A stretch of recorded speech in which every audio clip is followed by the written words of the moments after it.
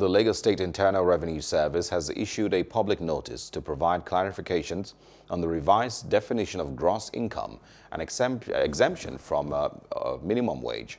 This is pursuant to the amendments introduced by Finance Act 2020 to the PITA Act Cap P8 LFN 2004 as amended.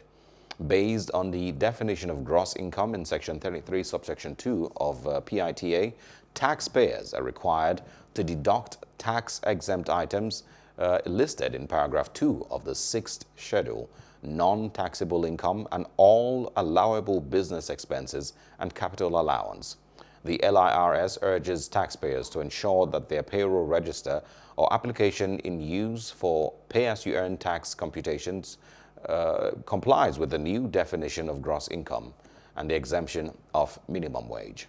Hello, hope you enjoyed the news. Please do subscribe to our YouTube channel and don't forget to hit the notification button so you get notified about fresh news updates.